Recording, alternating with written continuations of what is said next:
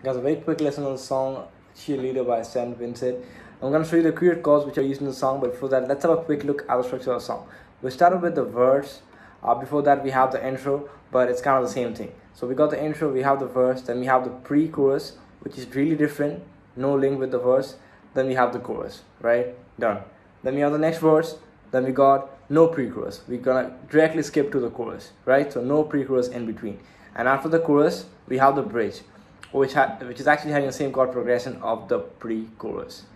So you can just think that the missing pre-chorus is actually the bridge after the chorus. And then we have the last chorus. Pretty easy song, verse, pre-chorus, and the chorus are the three parts which you need to learn. But before that, let's quickly have a look at the chord shapes. No capo, stand shading. The first chord is G major, very important chord for the song. 3, 2, open, open, open, 3. Now this song, I just find a lot of similarities with Reckless, which is a new song by Madison Beer. D minor, mute, mute, open, second, third, first. Then we have F, 1, 3, 3, 2, 1, 1. Then we have a D major, mute, mute, open, second, third, second. A minor, mute, mute, open, second, second, first, open. Then we have a E flat major 7, which you can play it in this way, easy way. But let's play it in the proper way, which is over here. I'm having 6 on A, 8 on D, 7 on G, 8 on B. And if you can, then you can just hit that 6th fret on the high E string, which will be required as a bar. What else? That's pretty much all the chord shapes that we need for the song. So here is our introduction. We play G, 1, 2, and then we play B minor. Oh, this is a chord I just missed. B minor, mute, 2, 4, 4, 3, 2.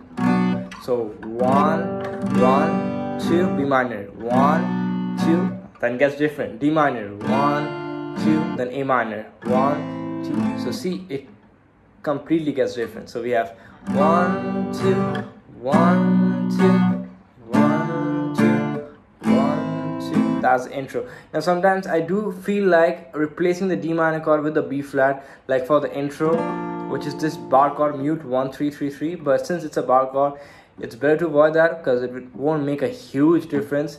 It's very negligible. So we got intro.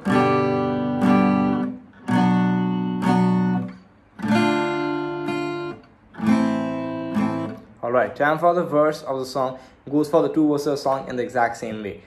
Start with G, then B minor, then D minor, then A minor, then F, then A minor, then F, then D. Now multiply this whole thing by 2, which is you're going to repeat that thing another time, and that's the verse. 2 downstream on each chord, and this is how the verse actually sounds like.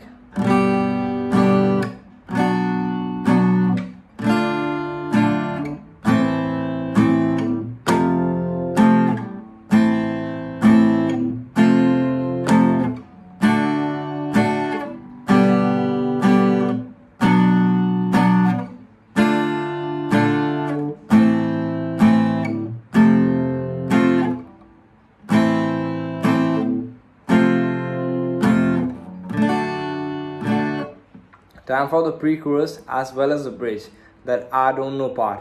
So we're gonna play a E flat major 7 chord. 1, 2, 3, 4. And then we're gonna play a D minor chord, but it's kind of better to play a D minor 7 chord, which is my favorite chord.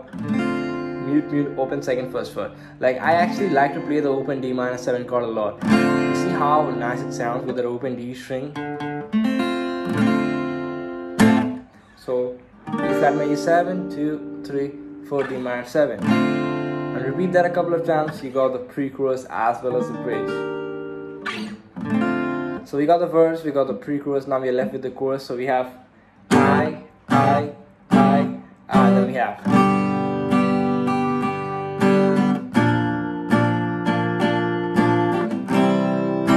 Now in this part, B flat major chord actually goes, which I show you right now.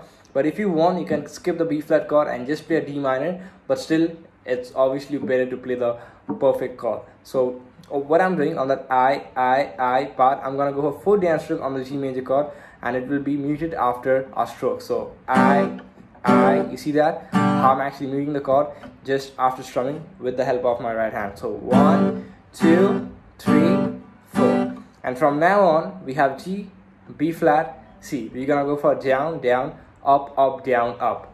I repeat from now on.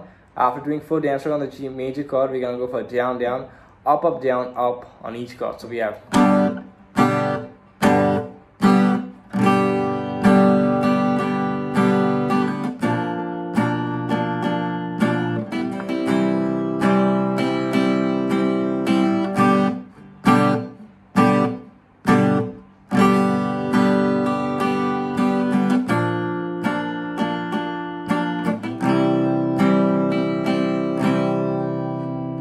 Got the next verse, exact same thing, and directly we are to the chorus, no pre-chorus is down. And after the chorus we have the bridge, which is having the exact same chord progression of the pre-chorus, and now we have the chorus, which is just a little bit different since it's the last chorus of the song. We don't have that part that I.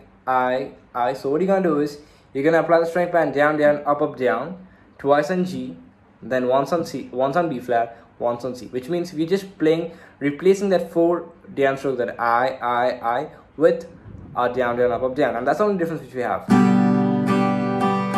Another chant,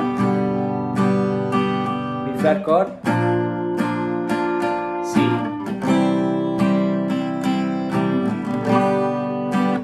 and that's the whole song. I hope this video helps you out. Let me know what is the song you just want to learn, and that's it. Bye.